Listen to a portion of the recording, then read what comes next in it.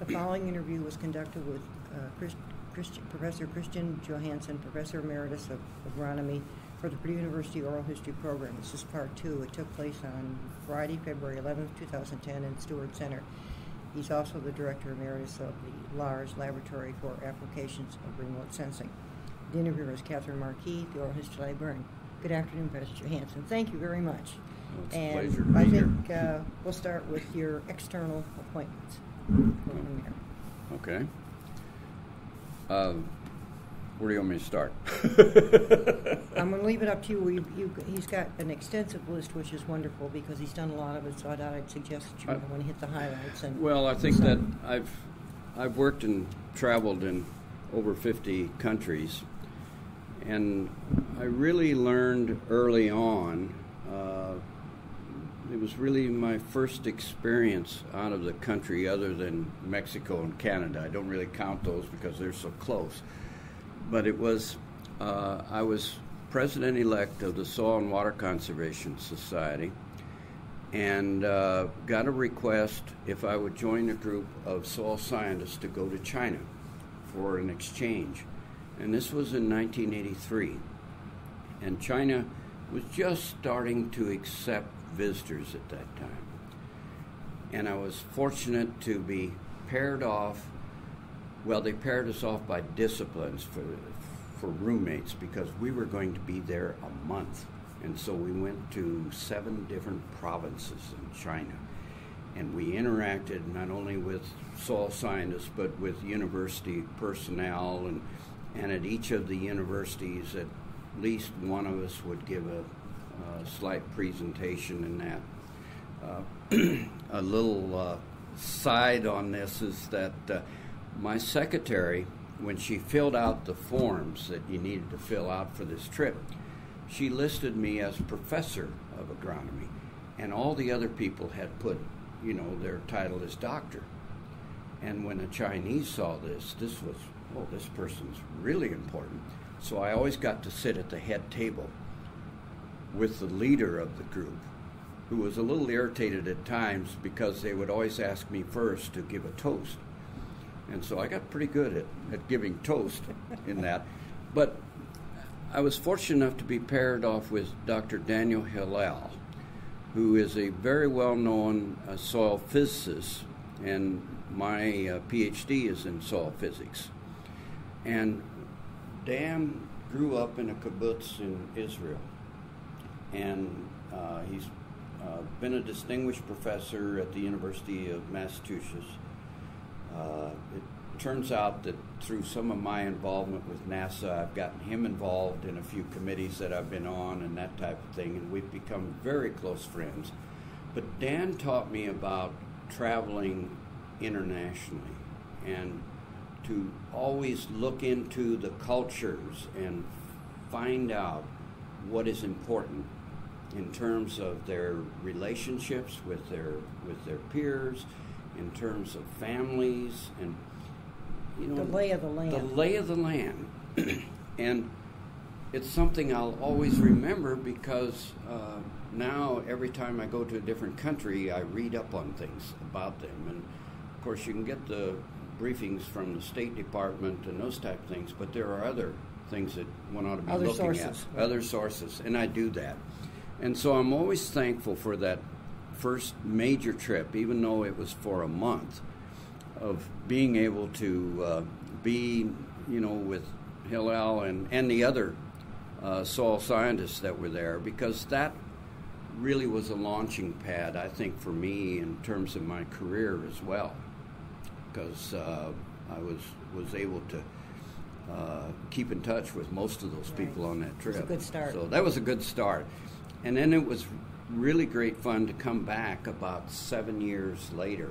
I got back to China in 1990.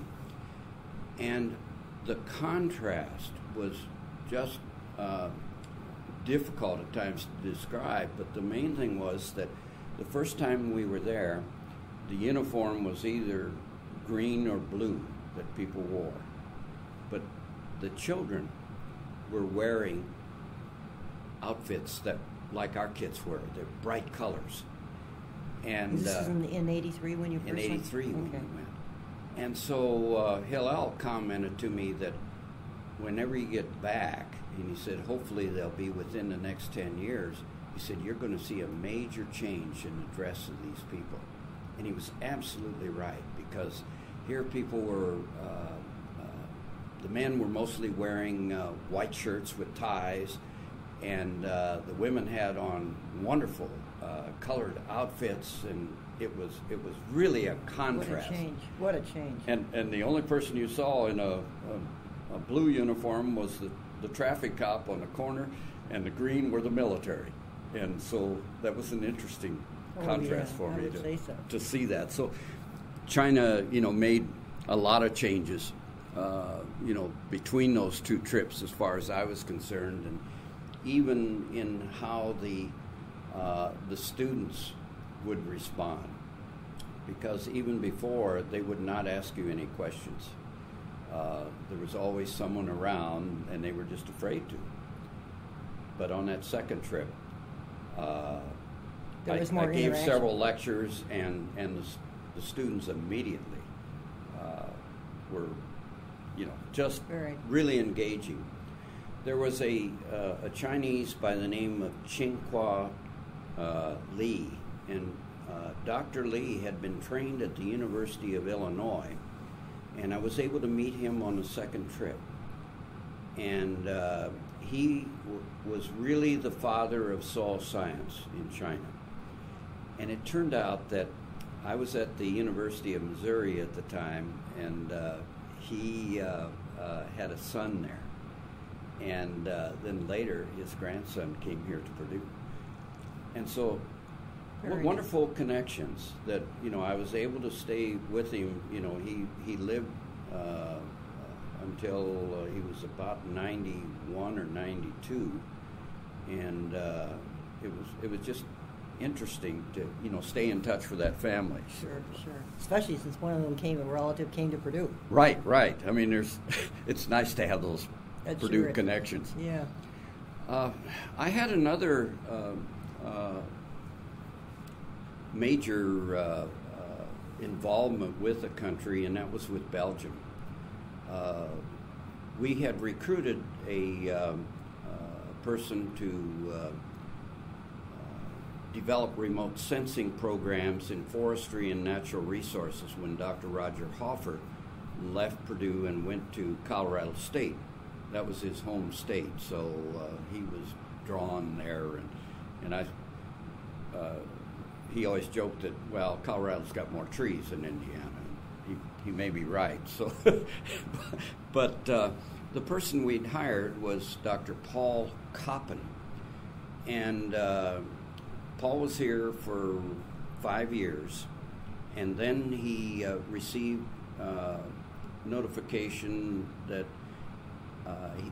he was awarded a distinguished professorship at the Catholic University in Leuven. And it turns out that university is the second oldest university in Europe.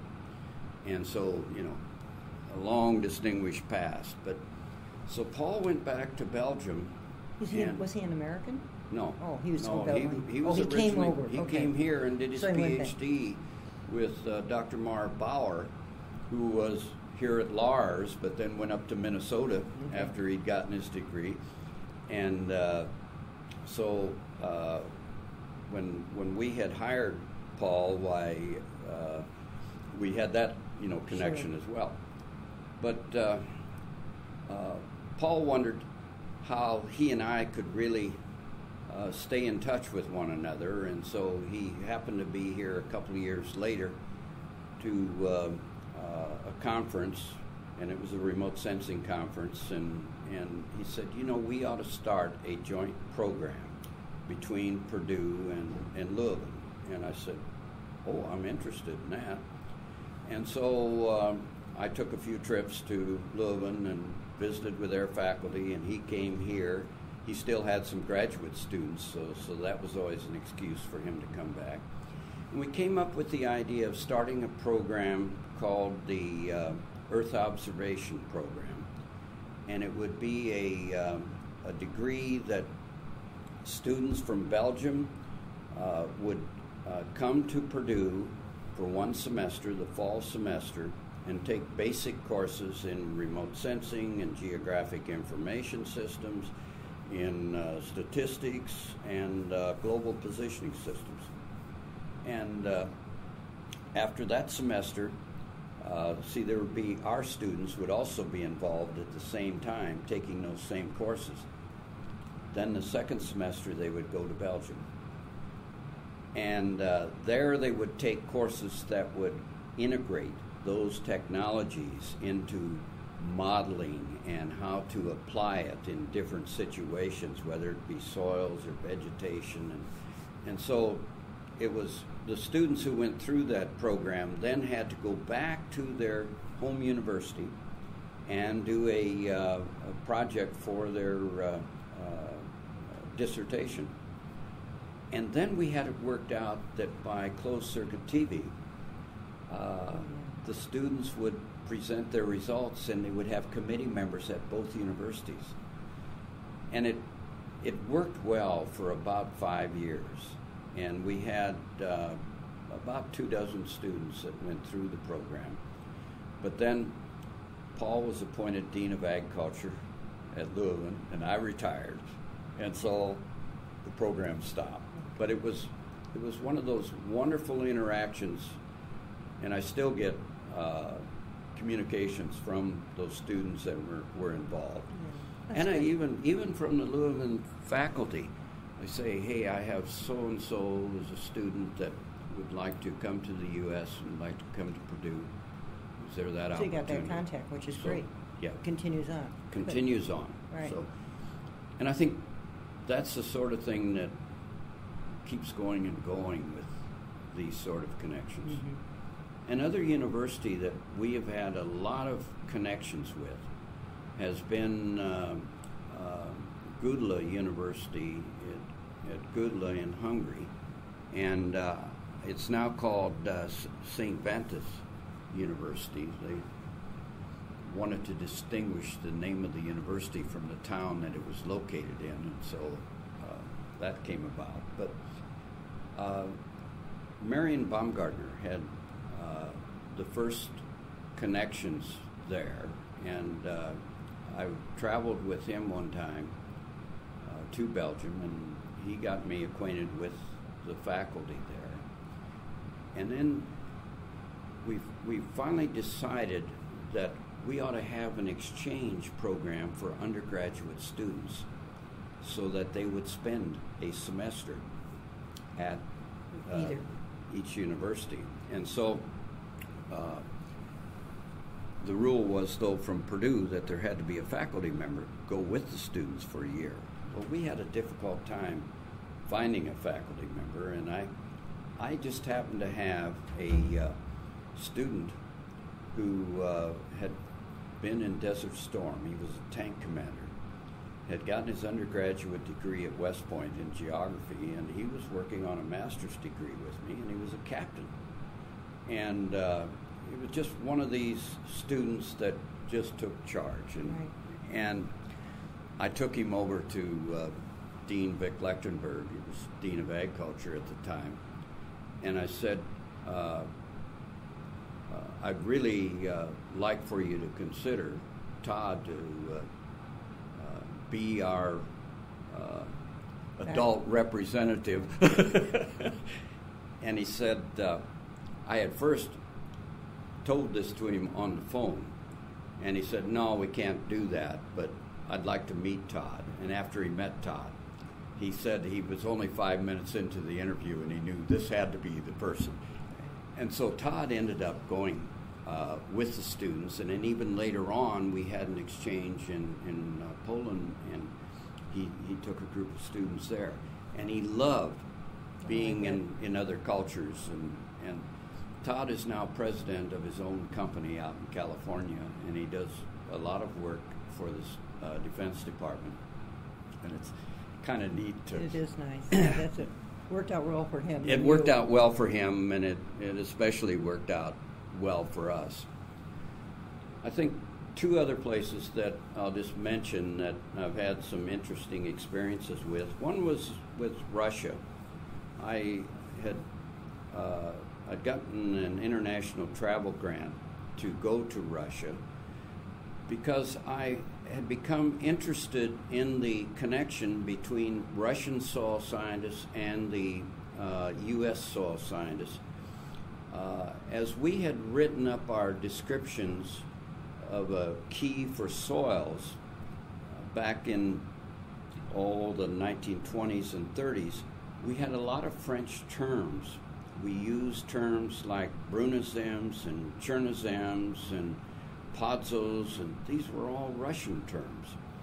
And so I wondered at the time, how did this come about?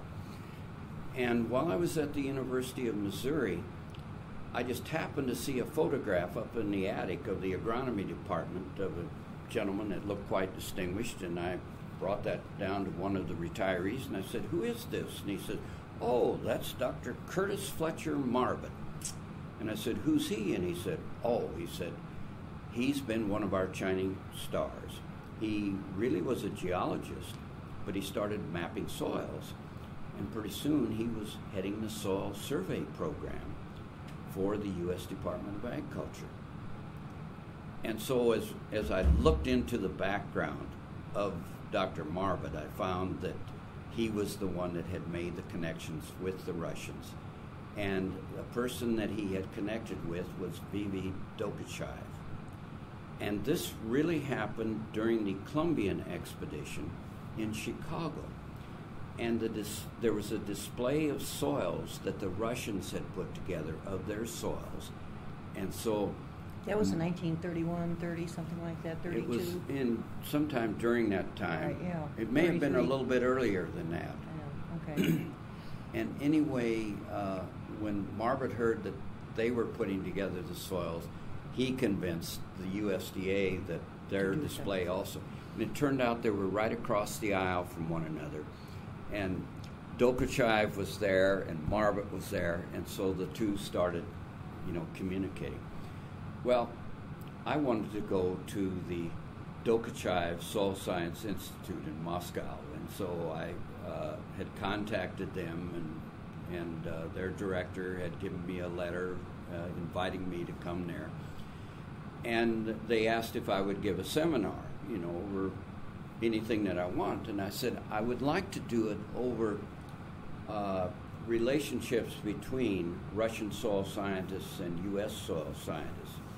Because I had a student at the time that was an anthropologist, and this was while I was at the University of Missouri, getting where this background really started. But it was while I was here at Purdue that I had that actual exchange.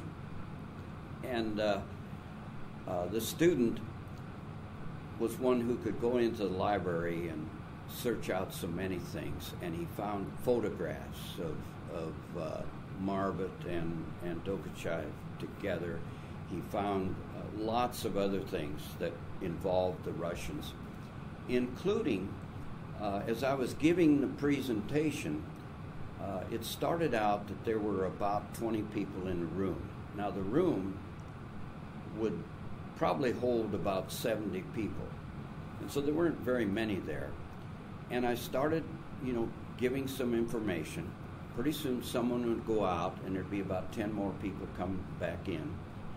And this kept going on until the room was full. As a matter of fact, it was standing room only toward last. But I had shown a slide of Anna Dokuchaev, which was V.V. Dokuchaev's wife. She was also a soil scientist. And the Russians didn't even know that. And here I was in the Dokuchaev Institute. They didn't have. Giving them a talk, and they were just, they had questions, and it was went over very well. It was really interesting. And so when the presentation was done, and it took me over 2 hours because they were asking questions all the time. And the last question was, is there a possibility that we could have a copy of your slides?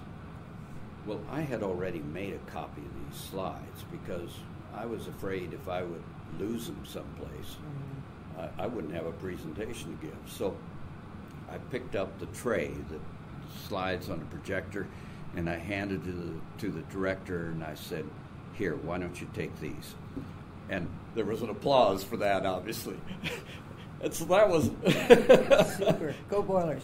So we have a memorandum of understanding now with the Dokuchaev Institute and Purdue University, so that we can still do exchanges.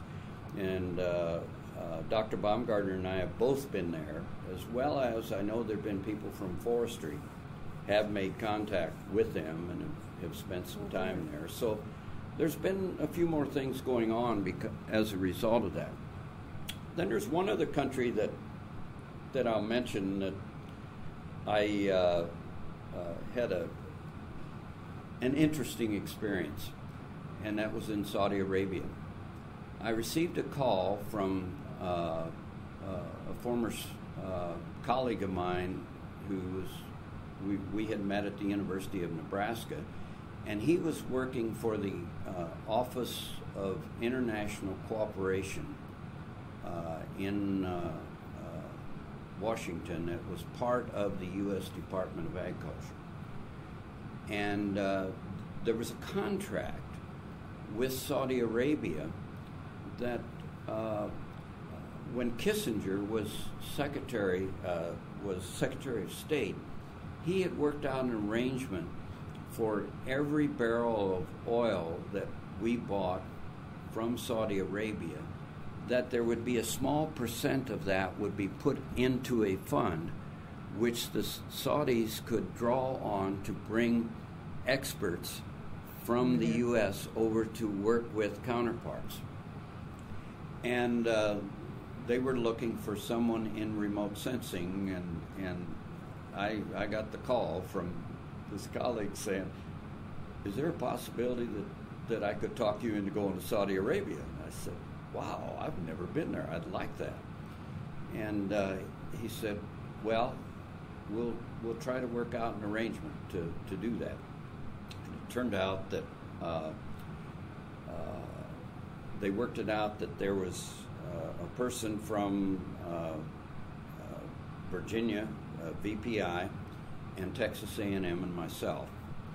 And we first went to Jeddah, King Abdulaziz University at Jeddah. And we spent 2 weeks there, just visiting with different faculty and essentially getting acquainted. Sure. We all gave seminars, and when it was all over, I was asked if I would go to Riyadh and meet with the director of the Ministry of Agriculture and Water. And the other two people went home, and so I ended up going up to Riyadh. And then I found out that the ministry there was very interested in having a workshop on remote sensing. And they didn't really say this until about the fourth day that I was there, and I had gone around and shook all the hands and drank an awful lot of tea with the different ministers. And it turned out that about 6 months later, I was asked to put together a workshop and to bring colleagues that I thought could be of assistance. Well, I had worked very closely with Terry Barney at the University of Missouri, and Terry and I were close colleagues. He was a geographer, and I have lots of connections, by the way, with geographers, and I have a great respect for their field. Anyway, Terry and I ended up going to Riyadh, and when I got there, the first time, you come into the airport and you report to the military office of the U.S., which is right there at the military, and there's the officer of the day, and they will assign a car to you and a driver. Well, the second time when I got there, it was the same officer of the day, and he said, I don't have a driver right now. He said, where did you fly in from? And I said, well, I have been a few days in Rome working with the Food and Agricultural Organization. And he said, did you drive in Rome? And I said, well, as a matter of fact, I did. And he said, anybody that can drive in Rome can drive here. I would think so. And he handed me the keys. And of course, Terry Barney, who was with me, rolled his eyes, and he knew right away he was going to have to be the map reader, to get us into Riyadh. So that was an interesting experience, just driving around Riyadh and having the car. But we got along very well. We were one of the things I was able to convince them was that I wanted the students in the workshop, and there were about 30 of them. They were mostly from the Ministry of Ag and Water, but I suspect they snuck a military person in there and a few other things. But we had asked if we could go to the receiving station that they had and see some data downloaded live of an area in Saudi Arabia, and hopefully it'd be around the Riyadh area. And then that we would go out into the field and look at this. Well, it turned out the French spot satellite, that day we were out there, was just then they were downloading the image, and you could see it on the screen, being downloaded. Mm-hmm, mm-hmm. And I said, ooh, that's the one. And they brought us a paper copy, and I showed the Saudis. You could pick out the center pivots, irrigation systems, and they were doing some of their own irrigating, particularly of wheat. And I had picked out a couple of them that I'd like to see, and they said, well, we really need to make contact with the landowners, and it took them 2 days to do that. But we had other things to teach, and finally, one day they said, oh, we're going on a field trip, and we're going now. And so they loaded us in vans, and we got out there, and the place that we ended up going to was where there was a very large center pivot, and it was a member of the royal family. And we first had to see his house of pigeons that he had. He must have had 150 pigeons in his pigeon house. And then from there, we went out to see his irrigation system. And when we got up close, I could see it was a Caterpillar engine on his well, and it was pumping away. And I went around the side and looked, and there was a plate on there that said "Made in Lafayette, Indiana."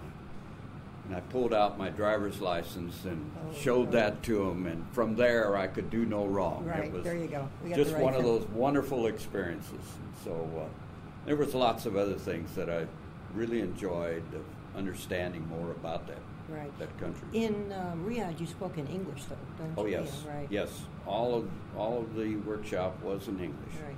Are the students, were they primarily from that country, or were there some from They other were all countries? from that country. Okay. But many of them had obtained degrees either in England or the U.S.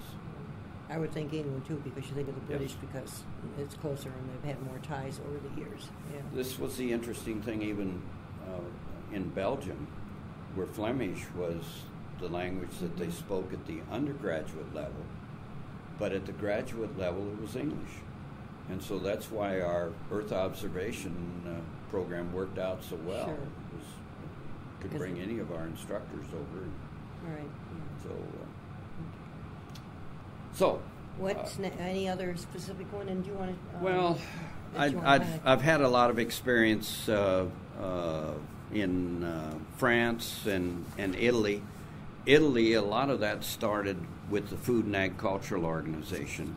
I see that. And I became well acquainted with a man by the name of Dr. Rudy Dudall.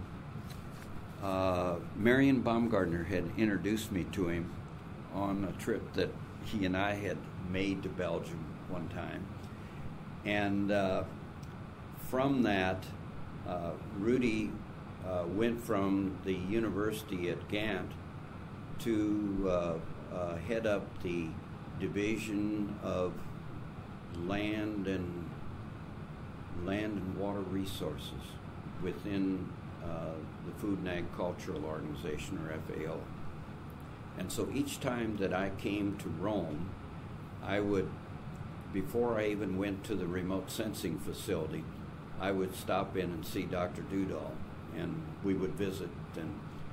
And when I was president of the Soil and Water Conservation Society, I had convinced him to come here and give a presentation, one of the keynote speakers. And then during the Earth observation program, he had retired from FAO, and instead of going back to Ghent, he went to the Catholic University at Leuven. And so he had an office there, and so again I was able to interact with him, and he was a great person. So it was just a joy that sort of connection had continued for me. Right.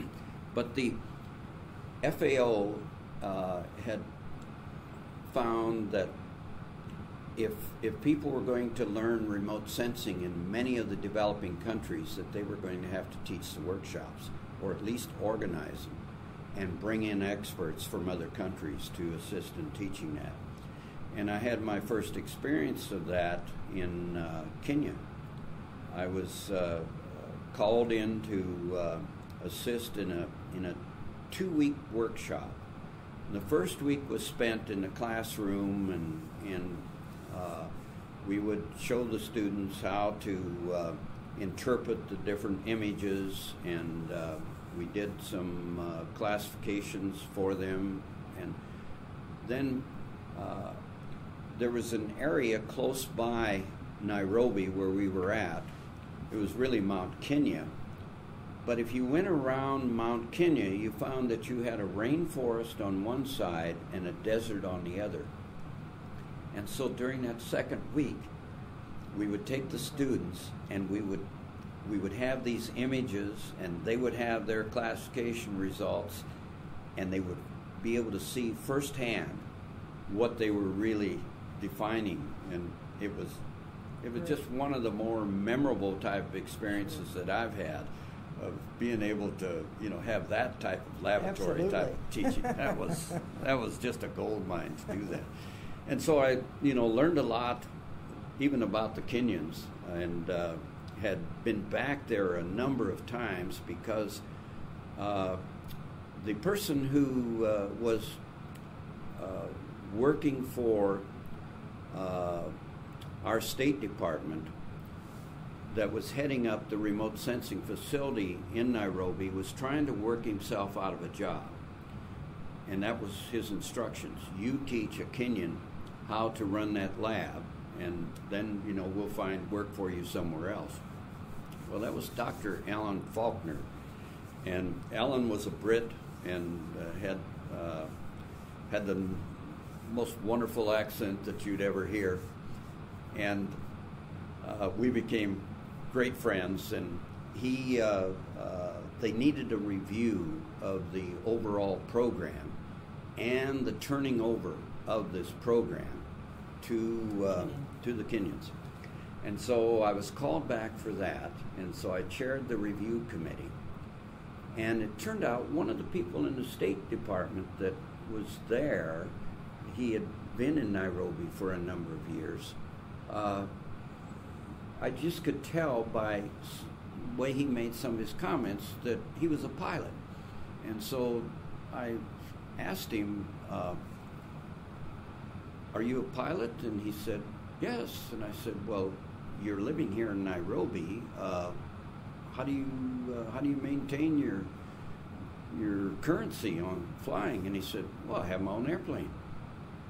And I said, I would give anything to see the Rift Valley. And he said, we have time tomorrow morning. And so I got to see the Rift Valley, and even got to then fly around Mount Kenya that I before had gone around in an automobile. I mean, boy, does it get any better than that?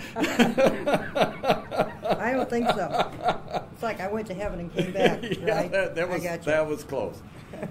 Alan Faulkner, by the way, came and worked in the Eros Data Center after that in Sioux Falls, South Dakota, and we maintained our contacts that way. And then there was a position open at Stennis Space Center, and I recommended him for that position, and he took that. And then later, he got a call from the Mason University in Washington, D.C. And is it Mason? Or George Washington? George Washington. That's right. what I'm trying to think of. Yeah, right. Anyway, he's the head of the geography department there. And so we still have an interaction. Sure.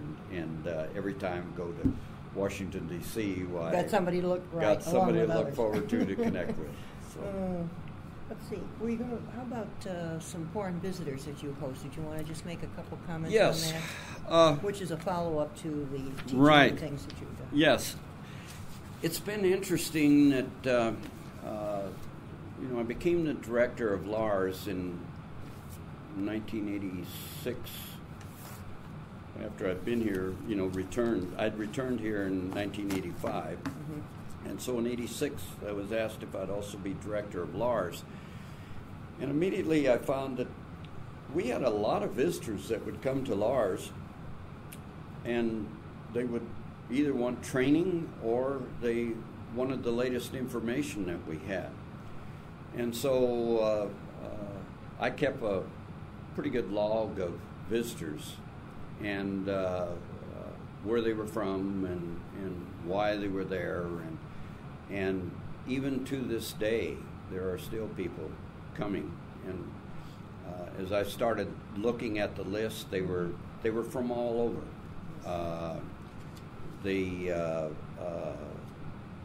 They came from Brazil, they came from Australia, they came from Armenia, they came from Portugal, Spain, New Zealand, Australia. I already mentioned that. So it's an interesting thing that I'd get to interact with them, mm-hmm. as well as provide information for them of other places that they might visit in the U.S. while they were here. Sure. Because you're a good resource. Well, I maintain a connectivity, particularly with other colleagues, and so depending upon their interest in what they were really looking for, we could usually find a place that they could visit even after here. So a lot of times I would receive email from someone and say, I'm coming to the U.S. and wonder if you'd be available on such and such a date, and I'd always inquire as to where else they were going, and they were still deciding their schedule, and then right. I'd assist them in working out a schedule, and so and that still goes on to this day. Even during this last year, I think I had several visitors. One of which is you got one from Nairobi. Yes, and that's Dr. Norberto Fernandez, who got his degree, his PhD here at Purdue, under Dr. Darrell Schultz. I was on his committee, and I hired Norberto as a postdoc for 3 years in late 1980s. And from there, he went to work for the United Nations, and he was first located in Mexico because he was originally from Argentina. And then he got the opportunity to go to Nairobi, and there he's now worked his way up that he's the chief of the early warning system for the United Nations, and he has become a real expert on tsunamis, because when the latest one had hit there off of India, that really started things in motion for getting better equipment and getting warnings out much faster than they had been. And so he deals with flooding, with fire, and all of those sort of things, and is the person that helps different countries put together that sort of software. So much needed today. Yes. Is he still? But he's based in Nairobi still? Yes. Oh, yes. Okay. As a matter of fact, he and his wife have bought land and built a house there. Their children went off to Germany and to France to get their degrees, and they all have their advanced degrees now. And it's just really interesting to. Well, he said that he learned while he was here at Purdue that Purdue really had good international connections, and he wanted to foster that and get involved somehow, and so that's interesting. And you recently had somebody from South Africa that came. Yes. South Africa is one of those countries that really has a lot of good technology going, and there is an excellent program going between them and the Catholic University at Leuven. They are building their own satellite. In South Africa, the one in South Africa? The South Africans are building the satellite, and the Belgians are providing the sensors to put on that satellite. And it's going to be what we call a hyperspectral satellite, meaning that it has very narrow wavelength bands. A lot of our satellites have wide bands, and consequently, you can't get a complete definition of what you're really looking for. Like with the hyperspectral, you can start detecting the different pigments in vegetation from space. Mm-hmm. And, it's that sort of fineness that one is looking for.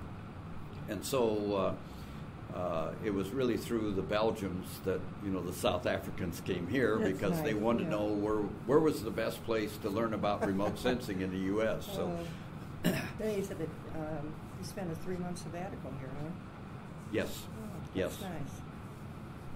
Very nice. It's a great list. Oh. So there's lots of those, sort of connections. I also have a real fondness for Turkey, and so does Purdue. We have, particularly at the university at Ankara, many of the faculty, particularly in agriculture, have degrees from here. And I was able to spend some time there in Ankara, and as well as then traveling much of central and western Turkey, really looking at their land use and trying to get a better feel for the history of Turkey. And I must admit that spending 2 weeks and driving, by the way, was just an excellent experience. The one thing you find out in driving in Turkey is that there aren't any highway maps that can really assist you because the highways aren't numbered. Their main thoroughfares are, but that's it. And so what you do is you get a general idea of where you want to go, and you have a map that shows where the different cities are. And when you get to the next city or large town, you go to the center part of the city where the roundabout is, and there will be signs with an arrow as to the direction. And you go in that direction until you get to that town, and then you start over again. You start over again. You go to the roundabout. It was a great experience. Yeah. Just a couple comment on that.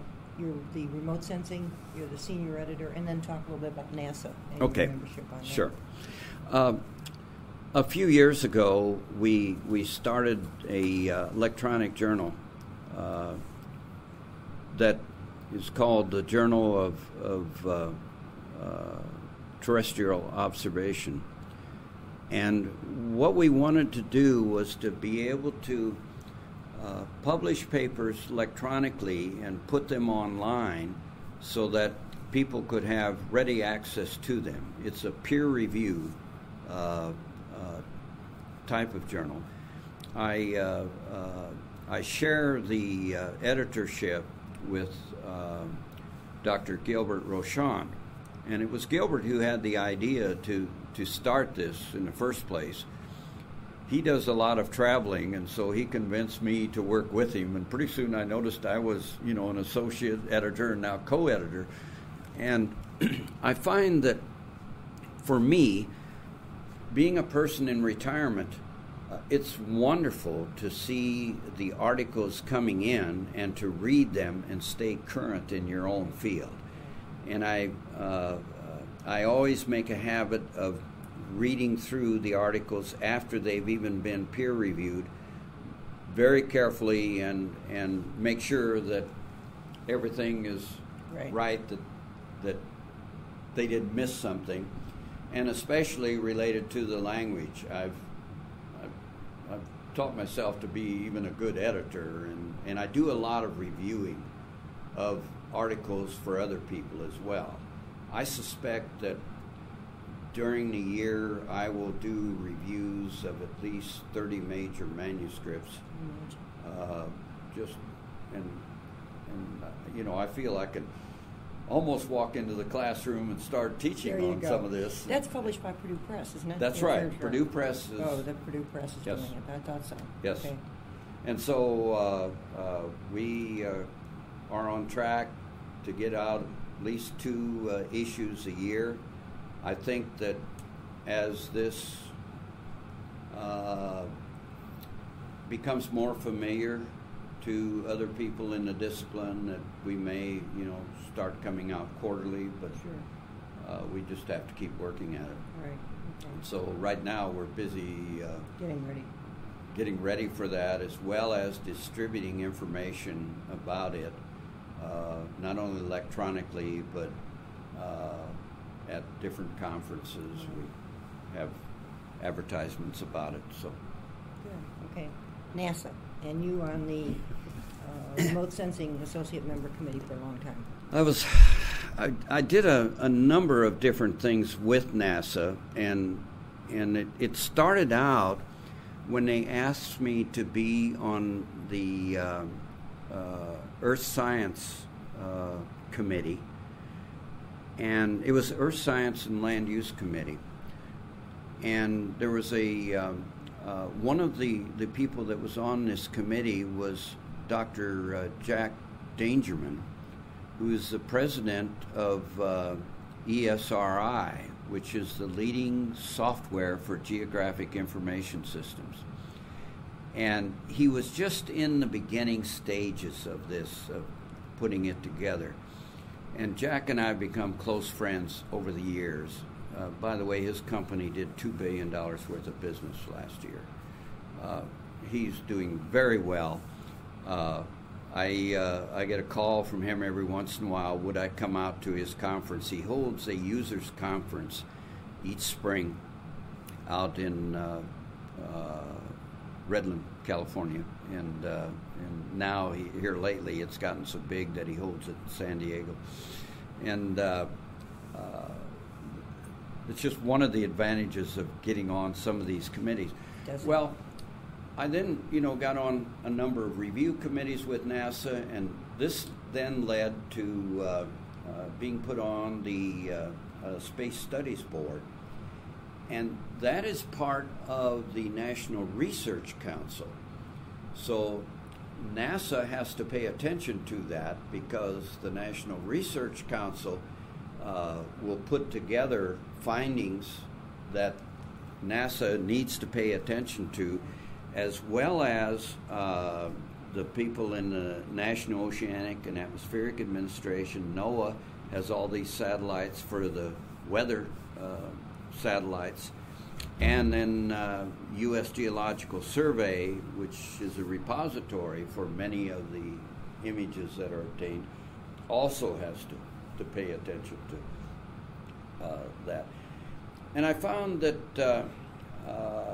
this was exciting, because here were people that were astrophysicists and biologists and meteorologists, and there was every discipline represented on that. And I don't know, after a couple of years I got reappointed to that, and then all of a sudden I was on the executive committee, and the executive committee would always meet at Woods Hole, in Massachusetts.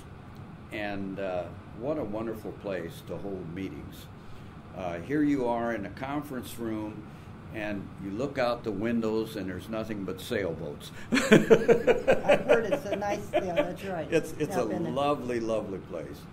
And but the other thing was that the Space Studies Board would try to meet at all of the different NASA facilities. And so I've been to every one of them. And there are about 10 of them located around the U.S. And that has really been an eye-opener to me, to get acquainted with scientists in those different... They're working in there. They're working on different projects. And you know, it's one of those lifetime type of experiences that you really relish. That's right. Let's see, I think one of the recent significant publications, I thought that one that you did on the pre-visible, that might be good. Any of you might want to mention those. I think that there's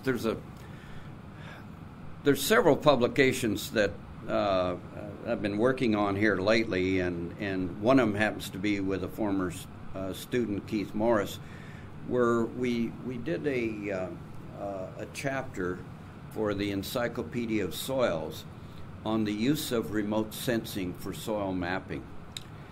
And Keith is one of these graduate students that came to me, and he was in his late 30s, and he had his undergraduate and master's degree in ag engineering, but he wanted an agronomic phase of that. And so he did his PhD with me, and we did a lot of work out at the Purdue Davis farm, which is located in the eastern part of the state. And that particular research farm devotes itself to precision agriculture. And so all work related to precision agriculture is concentrated there. And so we used it as a test site for a lot of the gathering of NASA data. So now we had 2 NASA test sites, one the Agronomy Research Center here in West Lafayette and the Davis farm. Another interesting one that I've done with a student that came here from Greece. She had done her undergraduate work with one of the agronomy professors, and I worked with her on her master's, and then she did her PhD in ag engineering. So she was the reverse of Keith Morris, and she's now at Texas A&M. But we did a project where we looked at the use of satellite data for mapping floodplains. And you find that it's difficult to obtain an image over an area when it's being flooded, because generally there still are clouds around. You know, satellites are a fair weather game, and if the sun isn't shining, why, you're not going to get the image that you want. And so we were able to use images using microwave to get the digital terrain features of a landscape and older satellite data and merge them. And through that, we could then see whereabouts, flooding would occur. And of course, we also combined with that soil maps, because a soil map is going to tell you an area that floods. But it's interesting that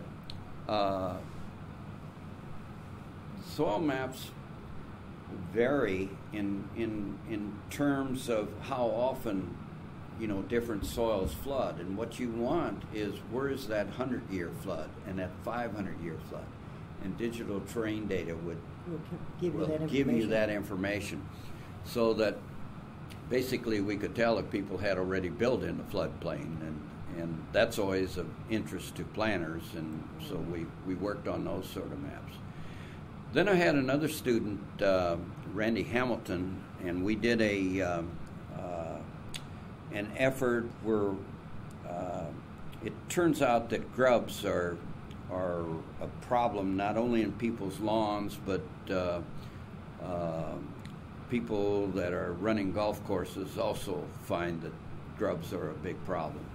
And so Randy got the idea of looking at plots that we located here close by the airport, that we had a number of different grasses that are used out on fairways and golf courses.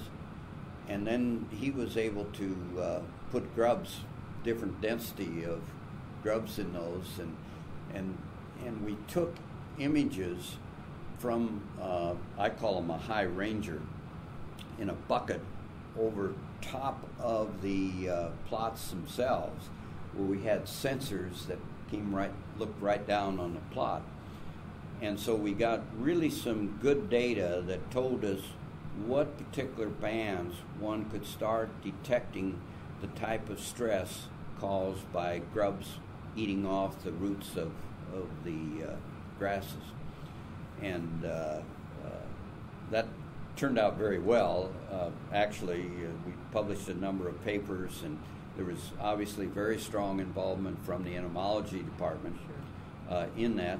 Randy is now a research scientist with the U.S. Forest Service out in Utah.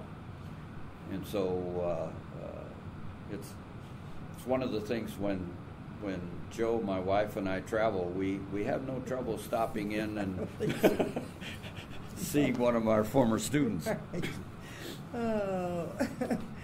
A couple things on your retirement activities that we didn't mention the last time. One was the West Lafayette Redevelopment Authority, and then I thought the Rotary, you're pretty active in that. Yes. The Redevelopment Authority is or commission is a group that is under the city government, the mayor's office, obviously, that looks at different construction activities going on in the community with the eye on the infrastructure needed for the support of different activities that are going on. And a good example of this is out at the Purdue Research Park. There's still a lot of the land there that is available for people to build on.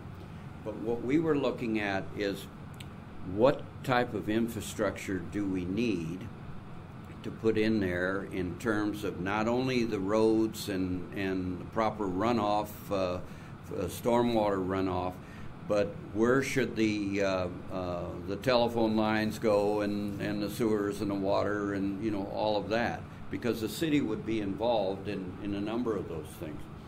And so there was an excellent partnership that between Purdue and the West Lafayette administration here, and so it was a joy to not only work on some of those things, but even the trails in the community. And I have a tremendous interest in that because my wife and I like to go hiking.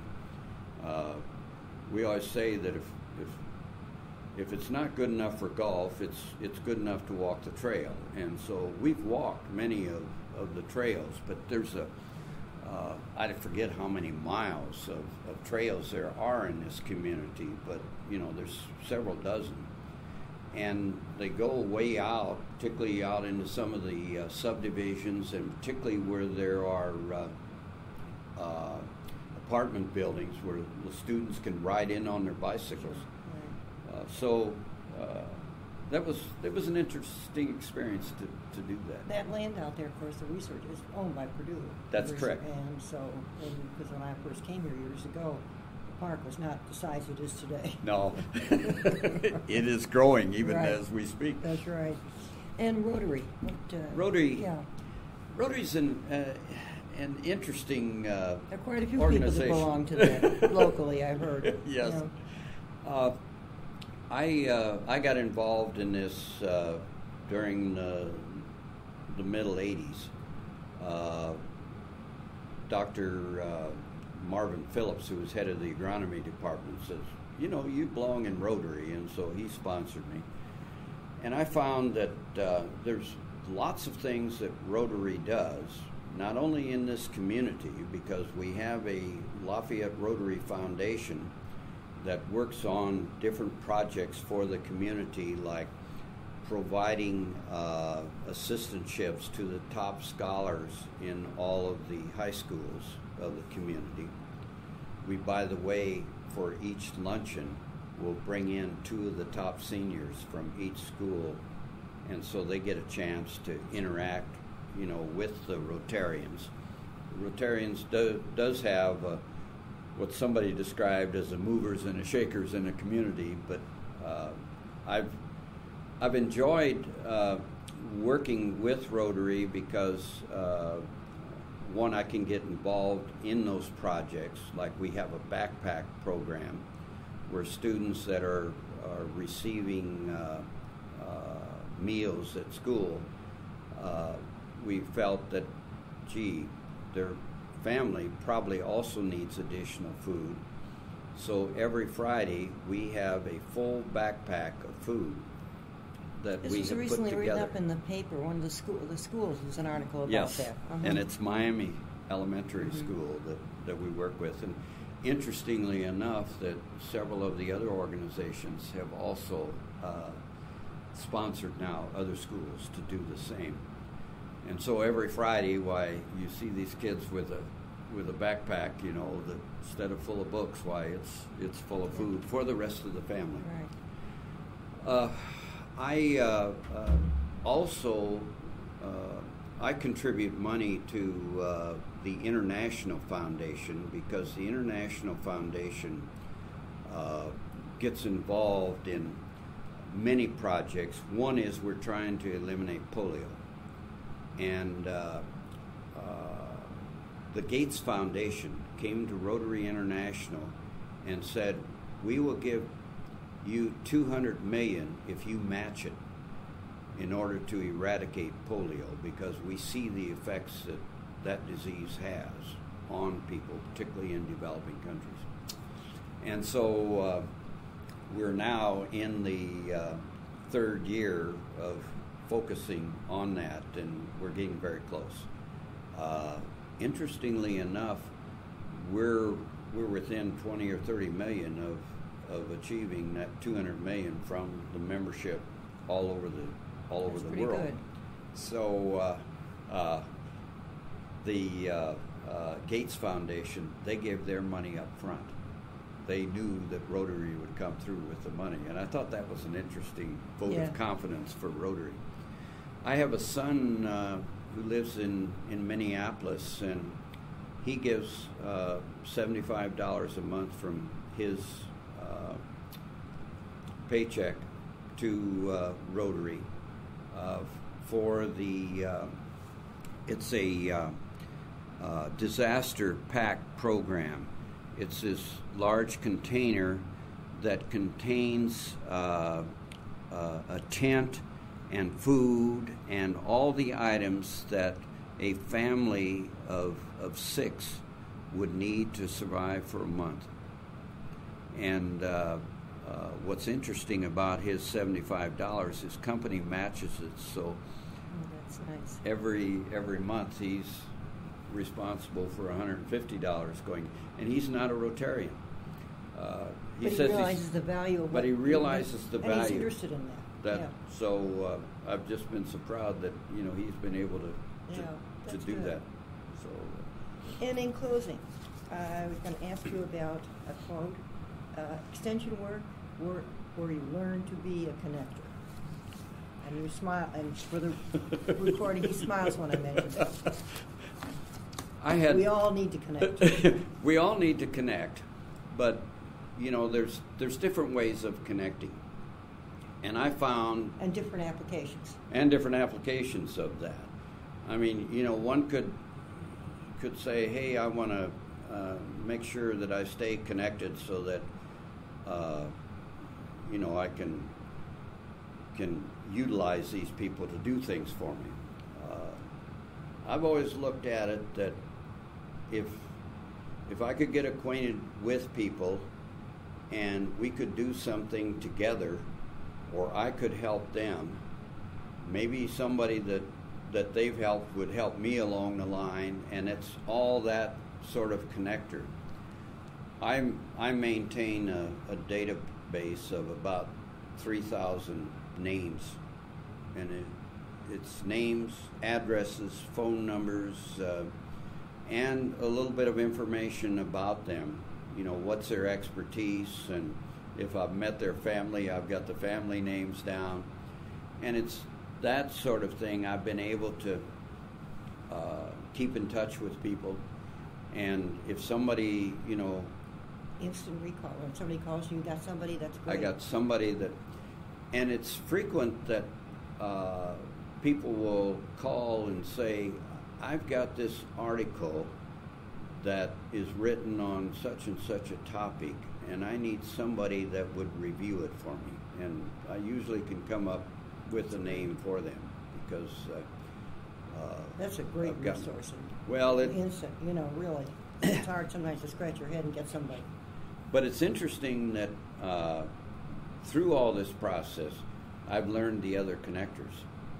And so, if I can't help someone, I can point them to someone else that can probably do the connecting for them that they need. And so it's just been one of the joys that I've had in my career, of being able to stay connected. There you go. Any thing that I missed asking that comes to mind? No, I've really enjoyed, sharing not only my professional career, but I've enjoyed just sharing some stories, right. with you on some interesting things that's happened on my road. Good. I want to thank you very much, Professor Johannsen. This has been very nice. Thank you.